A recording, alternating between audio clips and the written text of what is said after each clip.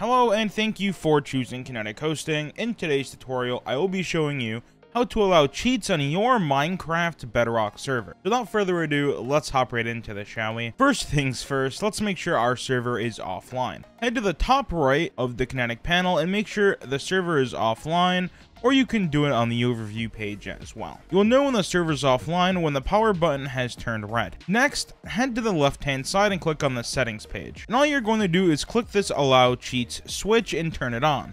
And then what you're going to do is start your server as normal. Your server should take a few seconds to turn on. And next, I'm going to join my server. Alright, now that you can see I've joined my Minecraft Bedrock server, I can't use any commands yet because I don't have the permissions to do so. So what you're going to do is copy your in-game name, then type in OP space your name, and you will see that I'm now opt. So now I can run the /game mode creative command, and you can see I now have creative mode. I can fly around, break blocks, and place blocks. So that is how you enable cheats on your Minecraft Bedrock server. If this video helped you out, make sure to smack that like button and subscribe for future tutorials. Thank you so much for choosing Kinetic Hosting, and we will see you around.